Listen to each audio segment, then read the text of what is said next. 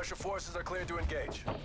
Hey everyone, it's Sarah here. Today I wanted to take a moment to address some of the not so nice comments I've been seeing about me being a part of the Trollarch Office YouTube channel. Comment number 1. Sarah has no place in Trollarch Office. She doesn't belong here. Well, everyone is entitled to their opinion, but I'm here because I love gaming and sharing that passion with all of you. Comment number 2, hey. Sarah's just trying to get attention by being on Trollarch Office. Actually, I'm here because I have a genuine interest in creating content and connecting with the gaming community.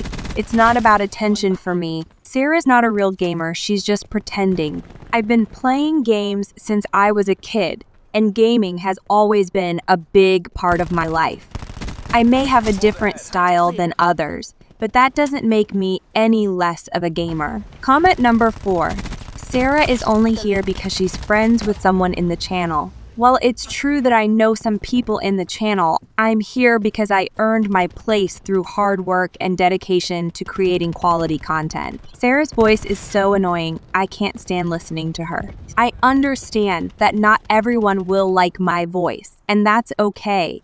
I'm here to focus on the content and the gaming experience we can share together. Comment number 6. Sarah's videos are so boring. She adds nothing to the channel. Creating content is a learning process, and I'm always striving to improve and bring something valuable to our viewers.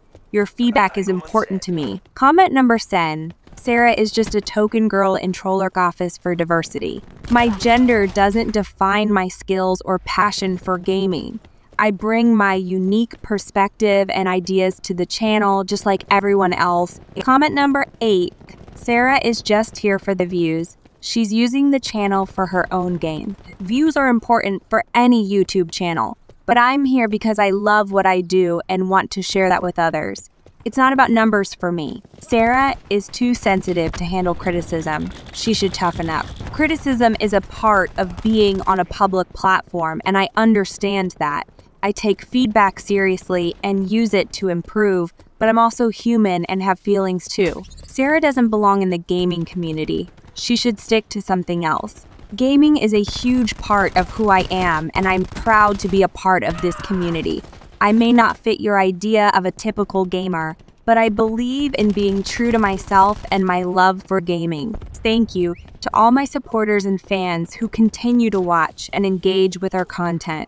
Your encouragement means the world to me, and to those who may not be fans yet, I hope to change your mind with the content we create. Remember, gaming is for everyone. Thank you for watching.